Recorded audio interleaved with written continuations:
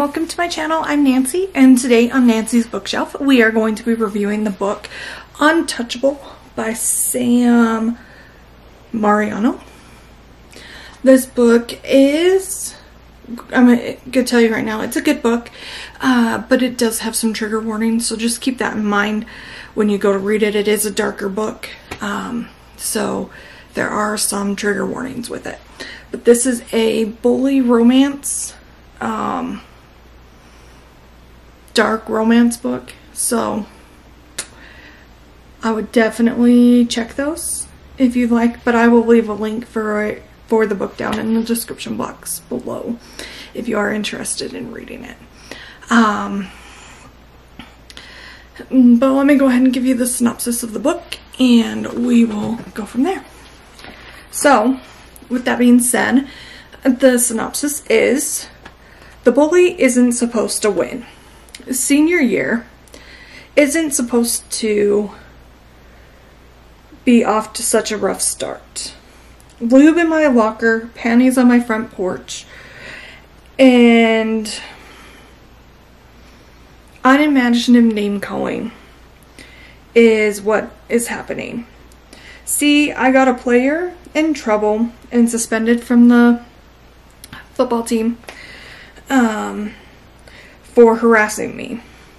In my small town, you don't mess with the football players, even if they mess with you first.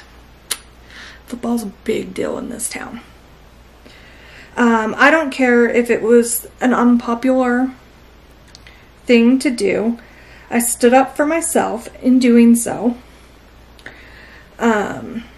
I opened up Pandora's box. I never dreamed I would attract the attention of local worship star quarterback Carter. Never imagined his coveted attention would turn out to be such a nightmare. Beneath his carefully constructed facade lurks a monster, a predator, looking for the perfect prey to play with. Now, since I'm the girl in his attention, and no one believes me that I don't want it, I guess I'm a perfect target for his dark games. Whether I really want to be or not, Carter will not leave me alone, but all he seems to want is me, no matter what my options are. Okay, I'm going to set this down for a minute. So I did give this book a 3.5 star and a 4.5 star on the Spice rating. Like I said, the book, I think 3.5 stars. I really gave it that because it is a high school bully romance book, and so it's geared towards kind of a younger audience than me. So it's not necessarily that there's anything wrong with the book, it's just not the book that's for me. Again, it's a very dark book, and you know it's dark, and it is meant to be dark. The author tells you in the description that the hero of the book, the main character, isn't necessarily a good guy. And when the author tells you he's not a good guy, you know the book's going to be dark. And it is. It's really, really dark. The book has a very dom-sub relationship feel, but it's not really a dom-sub relationship. It's hard to explain. So in the book, they figure out that what Carter really wants is someone he can control, but also gives him kind of a run for his money when it comes to his smarts and things like that. And so once they figure that out, he asks her if that's something she's willing to do or to try. And with that, she says yes. And because she only said yes once, then it continues throughout the book. In a dom-sub relationship, in most books, you're going to see some sort of contract or something like that written up. And so that's why I'm saying it's not necessarily a dom-sub relationship, but it still kind of has that play aspect for it. But again, this is how they play, and it's understood on both sides, but it's not like a contracted relationship. And in most cases, there's not any physical, like mental harm done to the female main character in the book, minus the bullying, but it's not like the aspect of the physical relationship is giving her any of those issues.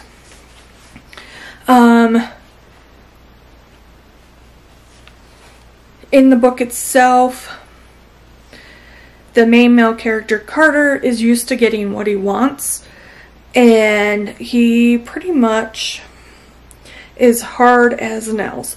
But the one good thing is he's open to Zoe, who's the female main character, and he is very, very protective of his family and the people he cares about.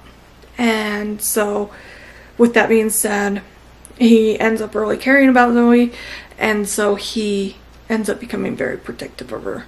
And so most of the bullying and everything ends. And so things end up being much better for her, because she does ultimately end up with Carter. So in the end, it's actually really, really sweet. But like I said, there are trigger warnings to the book, and some of them, even though it's geared towards a younger, like, high school audience, or right out of high school, that age right there, it's the first scene of that book is really, really hard to read. And so I even almost didn't finish it. I almost just set the book down and was like, no, I don't think I can do this. And so in parts of it, I really just gazed over it, which is why I also didn't I ended up being able to go past it.